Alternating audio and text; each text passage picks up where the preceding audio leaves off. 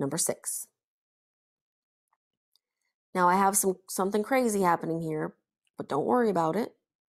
Okay, I could multiply both sides by 5.12 if I wanted to clear that fraction, but I don't want to start doing crazy things with decimals just yet. Because I just have my variable over 5.12, I'm just going to wait a minute and see what happens. Here's what I mean. If you imagine this as u plus 3 equals 7, what would you do?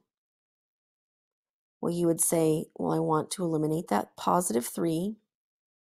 So I'm going to subtract, I'm going to say minus 3 on both sides, or negative 3 on both sides, right?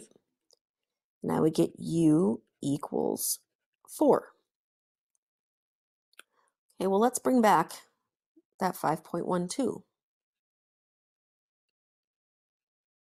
Okay, so now what? Well, if you have a variable over a number, to eliminate this number down below, you multiply both sides by it. Now, if you don't remember doing that, think about it like this. If I had u over 3 equals 10, I'm dividing u by 3. To eliminate this 3 that's in the denominator, I could multiply by 3, can't I? Imagine I have 1u over 3. Multiplying by the reciprocal is what we usually do, isn't it? Right? So multiplying by that denominator actually helps me solve. So what's the difference if that denominator is a decimal or a whole number? The process still works the same. So I can multiply both sides by this denominator. And those eliminate on the left. And on the right, I get 5.12 times 4.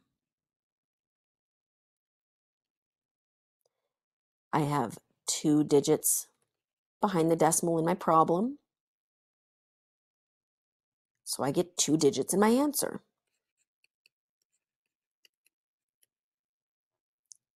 20.48.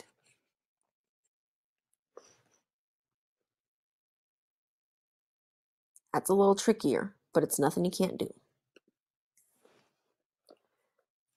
Full practice exam number 22, solving equations part 1.